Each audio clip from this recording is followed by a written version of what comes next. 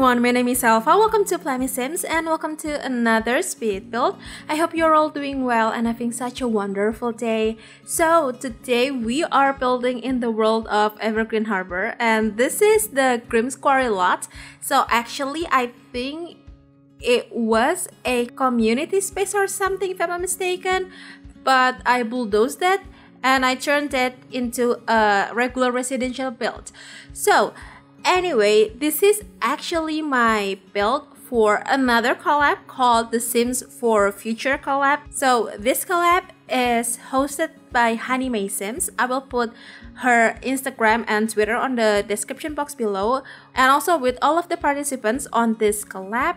So actually she asked me a few months ago, I'm not sure, like 2 months ago I think, to do a collab with her, and I've been loving her builds since the first day I saw it, and I think it's such an honor for me to have a collab with her, and especially with her being the host. So I said this, of course, and at first we weren't really sure what type of theme that we should do, but I'm not sure who, but someone proposed to do a kind of like future dystopian collab. So we all agree, and that's basically the whole theme of this collab.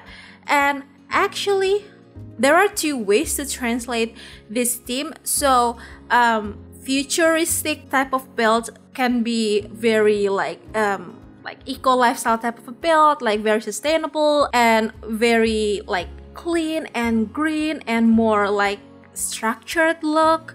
And also they could be very like dystopian type of build. So there are 2 different ways to kind of represent this whole theme, and I chose the like very green looking because, don't get me wrong, I tried to build a dystopian one but it didn't look right. So actually I was going to build something that a bit brutalist and a bit, of course, dystopian, but a bit brutalist, but it just doesn't look right and I hated it so much.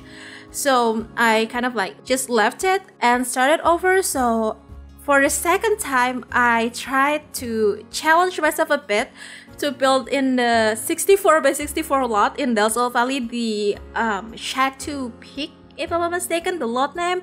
So it was such a really interesting build, and I think I spent like 2 or 3 hours to build that, but I ended up hating it again. So for the 3rd times I tried to move to San Myshuno in the Kasbah Gallery lot.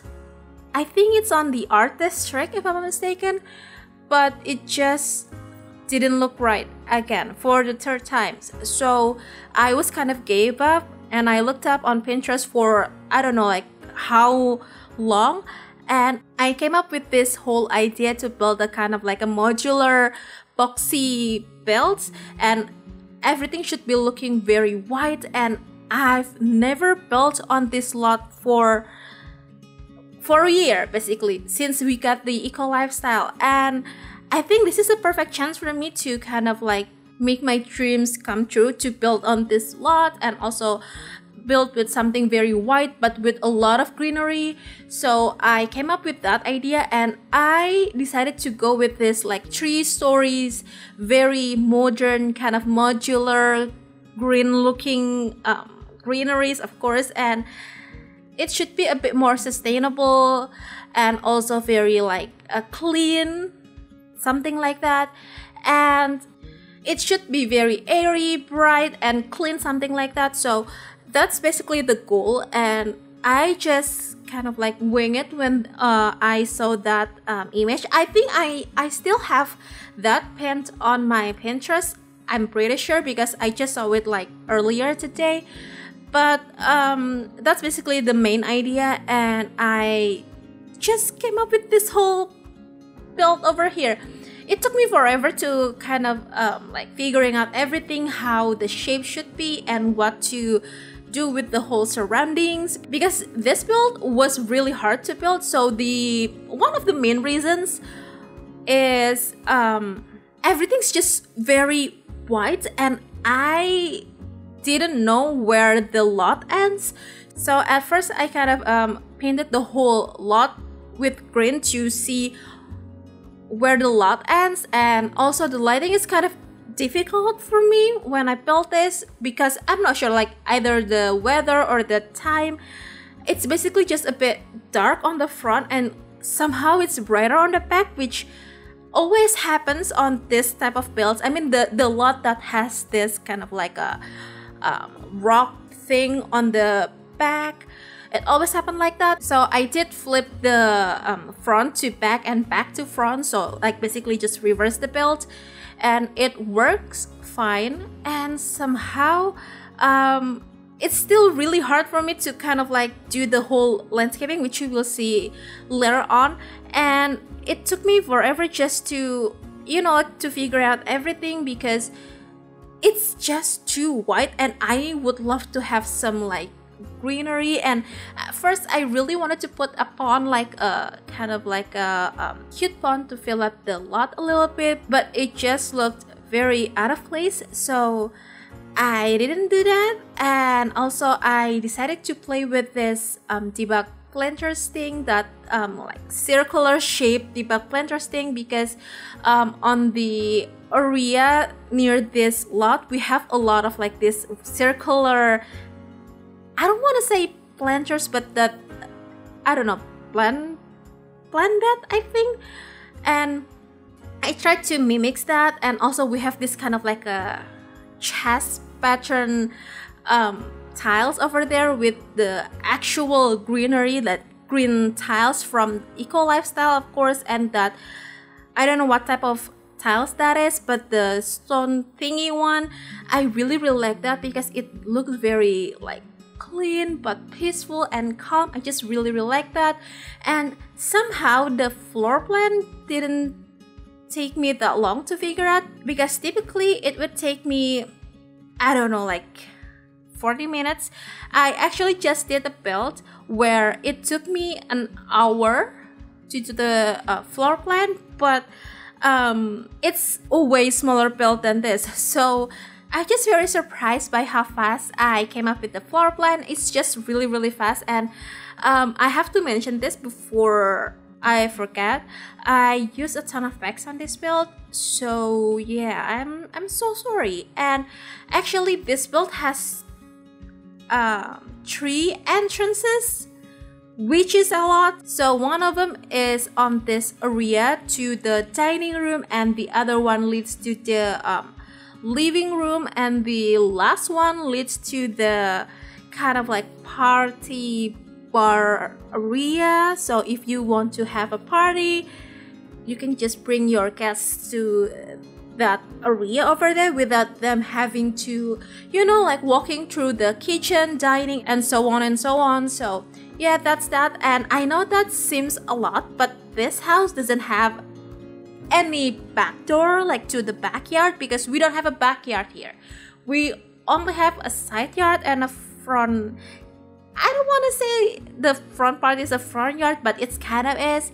And here we are now working on the kitchen. I decided to do with this cool kitchen countertops, but mix the cabinet with the items from I think it's from, yeah, Dream Home Decorator, and also use the TV cabinet as the, you know, like the overhead countertops, not overhead countertops, overhead cabinets. And I think it looks really well. The brown and white swatch from both packs really match out together, which is very strange because I would never expect that. And I love cool kitchen so much, but the overhead cabinets are too much. Everything's just very like glassy.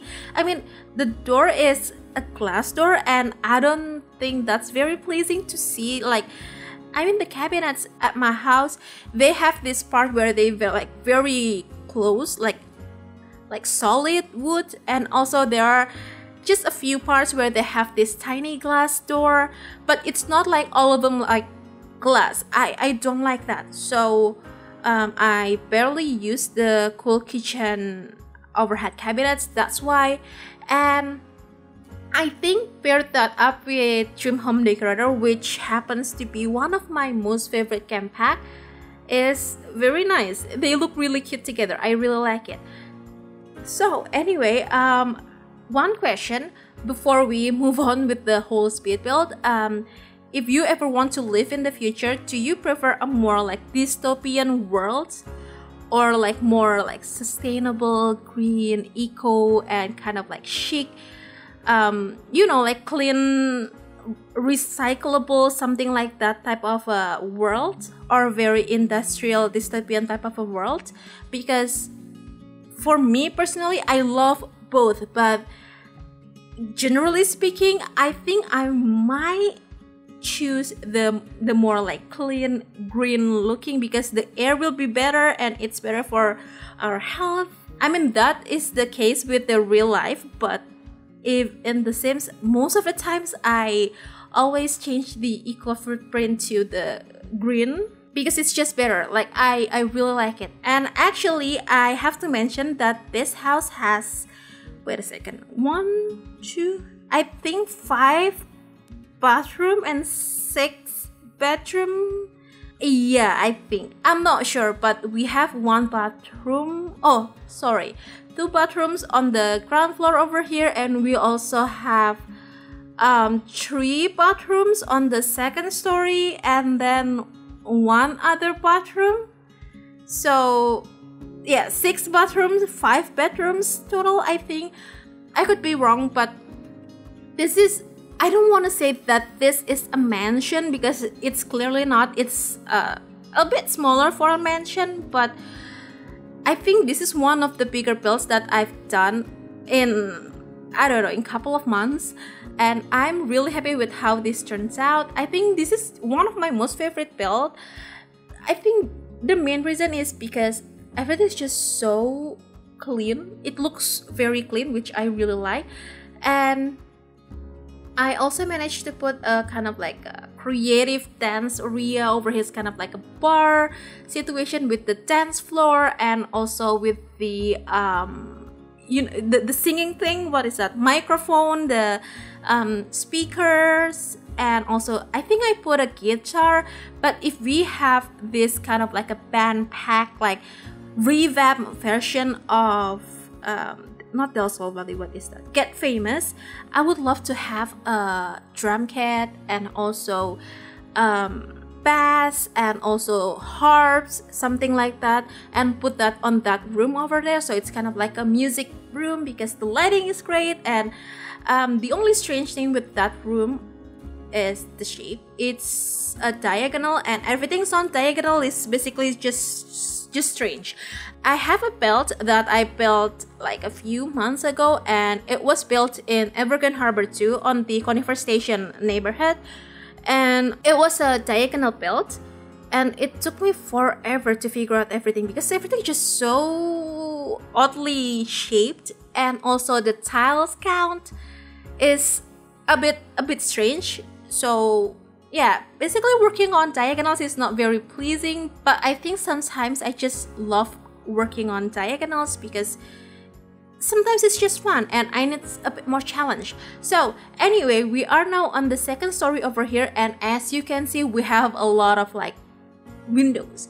That's basically the main goal. So I kind of imagine that if this was a real life house, they would have a lot of natural lights and the electricity bills will be lower, and yeah, it's just basically nice, and you have a ton of plants around you, so it makes you happy. So I decided to do something like that. And I know in real life it would be very hot, especially if I live in this house in my country, especially in my city here, because you have no idea how hot it is. So I record this voiceover on Saturday, the what date is today? 18th. It was blazing hot today, and at first I really want to do this voiceover on the afternoon, like about 1 or 2 p.m. but it was like crazy hot. I have no idea. It's just extremely hot that I got dizzy and my eyes were blurry, so I couldn't work under that conditions, and I kind of postponed it. And it's now about 9 in the evening and I'm doing this voiceover. So anyway, my point is, I think I couldn't live on this house if the weather is that hot. I mean, it was like 38 degrees Celsius, which is, I think, about like, I don't know, almost 90 degrees Fahrenheit. I could be wrong. I know nothing about Fahrenheit, and I just basically don't know how to calculate it like very quickly, but it's basically very hot and very humid and it makes you very dizzy. So imagine if you are experiencing that weather but you live on this house. Imagine the heat. You will need a lot of air cons, and it makes your bill even higher, not lower by any means. So yeah, I don't want to live in this house, but I think in Evergreen Harbor it would be nice because it just looks very like, it doesn't have that much heat as much as, let's say, Oasis Springs, so it's totally fine. But anyway, we are now on the master bedroom over here. So the master bedroom is not that big. It's every bedroom that we have on this house is basically not that big, but they're all just decent size, and we have a lot of rooms here. So you can put up to, I don't know, like 1, 2, 3, 4, 8 sims total. And one thing that I totally forgot to do is to put a pet bed, the football pet bowl, actually not football, and also the cat litter box, because I think it would be nice if we have some kind of things for the pets, either a cat or a dog or both or whatever. But I totally forgot that, but it's okay. It's done already. I couldn't change it anymore, so it's totally fine. So anyway, it took me, I don't know, 6 to 7 hours to finish this build. I didn't realize how long it was, and it took me 2 days to edit this video. It's just ridiculous. It's not like 2 full days because I have a day job, but sometimes I edit it when I have free time.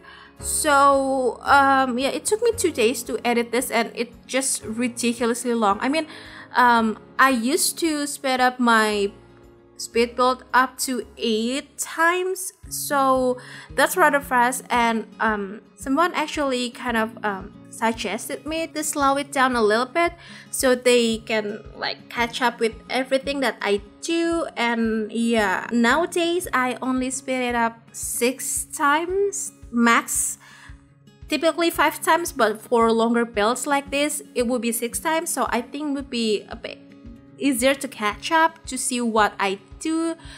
And I didn't realize that after being sped up like 6 times, it was like an hour long. So, and here's the thing, I don't want to split this video into 2 parts because I think it's just ridiculous, and there are some parts that I just kind of like wasn't really sure with what I do, so I just simply cut that off. And I'm so happy that it's a 24 minutes long after I cut some parts off where I was figuring out with the platform for the roofs. And what else? I think that's it. So that's basically took me the longest, and also like deciding the wallpapers for the outside, because I don't want to do like a plain white, basic white walls like everywhere. It just doesn't look nice. So I decided to have this kind of like a more like dirty beige color, if that makes sense. I don't know what color is that, but it's kind of like a sandy beige, something like that.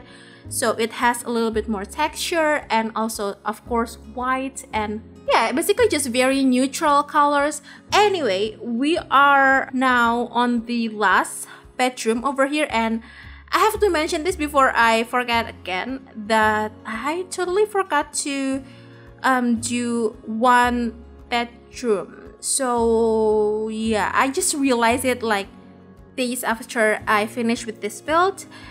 And I did furnish the last bedroom, I mean the one that I forgot to furnish, but I didn't hit the record button, so I'm so sorry about that, but you will see in the screenshots part and also the floor plan shot, like the bird eye view shots. So I hope you're okay with that. I totally forgot that we have one more bedroom on that part, but anyway, we are now on the exterior now, and we'll just have to finishing up with this part over here. So we have this area to hang out with the picnic bench and also the lounge chairs. It's from Island Living, I think, but I really like with how it all turns out, and we'll just have to finishing up with the landscaping a little bit. The landscaping is very simple, as you can see. It's just like very structured, but I think I haven't done something like this quite often, so I think it's really nice, and it's just really nice to have something like this. And yeah, I think that is it. We just have to finishing up with the landscaping a little bit here and there, and we'll be moving on to the screenshots. So if you want to download this build, this has been up on the Sims 4 gallery. You can find it under my EA ID, which is elfathiera, or under the hashtag plummysims. You could also click the download link in the description box below that will bring you to my Ko-fi website. You can download from there. So there are two links from my Ko-fi, the gallery download link and also the tray files link. And you can just simply click that link and it'll bring you to the gallery or the sim file share. So yeah, I think that is it. And before I go, I really want to say a huge thank you to Honey May Sims for letting me take part on this collab. It was such an honor for me to have a collab with these great builders. I mean, you have to check them out. I highly suggest you. Every single participant is mentioned on the description box below. Just check them out, and also you can just simply search the hashtag TS4 Future Collab on Instagram if you want to see the whole posts. So yeah, I think that's it. I really hope you did enjoy this video, and if you do, please make sure to hit the thumbs up button. Also make sure to be subscribed to the channel if you haven't already, and if you'd like to, you could also ring the bell so you'll be notified every single time I upload a new video. So yeah, I'm going to wrap this voiceover right now. Thank you so much for joining me today and supporting my channel. Enjoy the rest of the screenshots, and I'll see you